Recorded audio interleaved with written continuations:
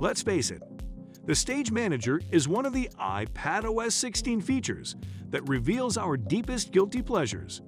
And that guilty pleasure is our desire for big screens. A big screen makes everything better, especially gaming. So how does that work on the Stage Manager?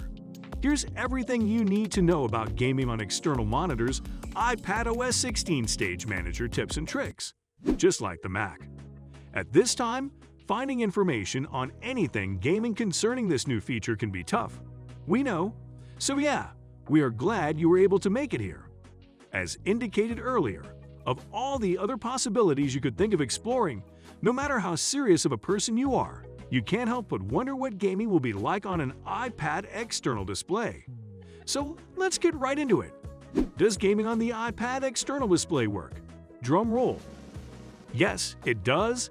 The new Stage Manager on the iPadOS 16 has come with the incredible magic and update of allowing you to display anything on your iPad on an external monitor and even interact with it, making it appear as though you were operating on an actual Mac screen. We must say that this is an important iPadOS 16 feature update because the iPadOS 15 and other earlier versions only allowed users to mirror their iPad screens and use it as a passive view for such activities as video edits and spreadsheet displays, other than being able actually to engage with it on the external monitor. So yeah, with this update, that means you can move your games over to a bigger screen and have more fun with it. But wait a minute, do you know how some movies can throw you off your prediction game with a twisty plot you never saw coming? Well, we have one of such plots for you in this video concerning gaming on external monitors with the Stage Manager, and you might want to brace for it. I will address it in a moment, but before that, here are some valuable tips and tricks you should and must know before you can even make it as far as getting your game on an iPad external display, because the truth is you may not even be ready to make it that far. Stage Manager accessibility. CNET.com has had this to say about this new iPadOS 16 feature. They report that Stage Manager brings a whole new layout that's also extremely alien feeling. It's powerful, and it's also strange and still not Mac-like enough. That's right. The new Stage Manager is unique in its own rights. For instance, did you know that you can only access the Stage Manager if you possess an iPad with an M1 processor? That means getting Apple's recent iPad models, such as the M1 iPad Air, M1 12.9-inch iPad Pro, and the M1 11-inch iPad Pro. The issue here is that it immediately draws the line on who can use this awesome feature and who cannot. And this is concerning the obvious categorization of model and then price, because these new models can be quite costly. You can imagine how this has been met with many rebuttals from users. Still, in its defense, Apple has said that only iPads with the M1 processor can truly express the full strength of the multitasking experience of the Stage Manager. So if you even want to get to that gaming part, you will have to overcome that obstacle. Oh, and this is a good opportunity right here to subscribe to our channel if you haven't. There are yet more updates to come on your favorite devices. Subscribe now to avoid missing out. Using the Stage Manager. So, how do you even access the Stage Manager function on the iPad in the first place? This iPadOS 16 feature can be found in the Control Center as a cryptic icon with a block and 3 dots. Tapping on it will immediately cause you to enter Stage Manager mode, where you will see all of your open windows and tabs.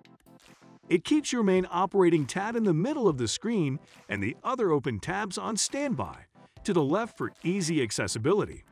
Thus, you can easily switch between tabs with a simple tap. To connect to an external monitor, which can be any monitor at all, you will need to connect the iPad to the monitor using a USB-C cable, and you are good to go. There are even settings that you can use to determine the position of your iPad on the external monitor to help calibrate the orientation of the mouse movement. So yeah, it keeps getting cool, right? But it has its crazy sides, and we will get to that moment, the plot twist. In the previous iPadOS versions, you could only access split view and slide over as your only multitasking options. But in this new iPadOS 16 feature, you can do these previous functions, resize, and move the tabs around the screen freely. The Stage Manager allows the opportunity to experience a true iPad external display. One of the best gaming tips of this feature is that you can actually play a game on any of your compatible iPad devices that support this feature while working on your external monitor. However, and here is that plot twist I mentioned earlier, you can transfer the game you want to play to the larger screen, but it will only appear as a sideway view. That means you would literally have to turn your head or your monitor in portrait orientation to be able to play the game, both of which are inconvenient. But at the end of the day, we can take comfort in the fact only the beta versions are out, and Apple might be working on fixing that. If it does get fixed, you can be sure to play your game on a possible high-resolution display, especially if you are on the larger 12.9-inch iPad Pro. Otherwise, devices like the 11.9-inch offer a display that may not appeal to users much, so that's a bit of a bummer. A few other crazy aspects of the bug problems of the Stage Manager is that you might not be able to access audio on your iPad when connected to an external monitor. You would have to insert an earpiece to get audio, so you might want to keep a tab on that. That's about it, folks. For more on what else the iPadOS 16 has to offer, you can check out this video we made on what Apple might not be telling you about the iOS 16. Thanks for watching, and see you in the next video.